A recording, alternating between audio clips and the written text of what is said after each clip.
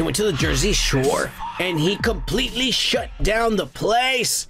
Everyone showed up with their reds and blues and whites, their MAGAs. Let's make America great again, for a second time, they were saying. And support was off the charts. We had Native Americans, whites, winos, sluts, OnlyFans models, all sorts of motherfuckers, Mexicans, blacks, well, not blacks, not in the Jersey Shore, but you know, there were a lot of motherfuckers there. There were a lot of motherfuckers, and everybody was in full swing and supporting. They shut the beach down. They shut it down, and Trump was all like, I was just here to get some sun and a good orange tan, but okay. And he gave his speeches, and he got everyone all riled up, and they almost went to the fucking White House and did another January 6th, but Trump stopped them. He controlled the crowd with his voice.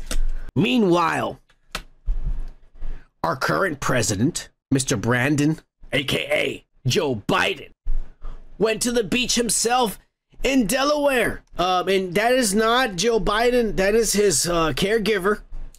If you're a Mexican, that's called Palomita. That's his little Palomita. Changing his diapers there. She got a diaper bag next to him.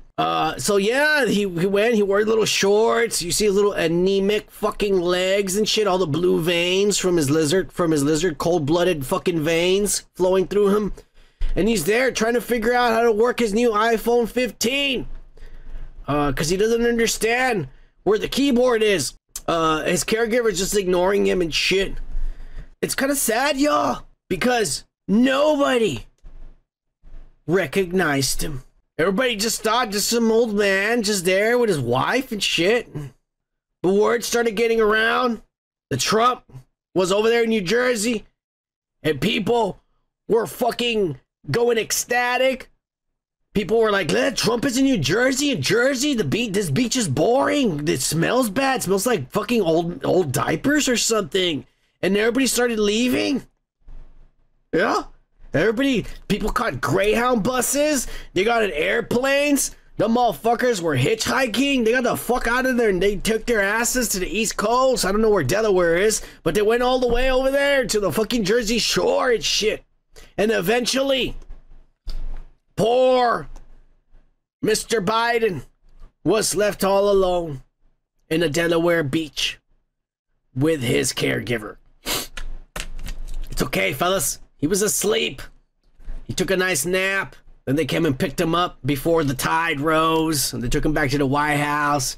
It's too much commotion for one day. All right, too much commotion for the old man. He had to go back to work the next day, so it was about 4:30 in the afternoon where they called it a night, or a night for him. They said, that's it. Take it in, Grandpa. We're done. We're done. That's too much excitement for one day. Hey, if you like this kind of content, how about giving this a like and a subscribe? And if you want to watch the full show, click on the link on the right or check the description.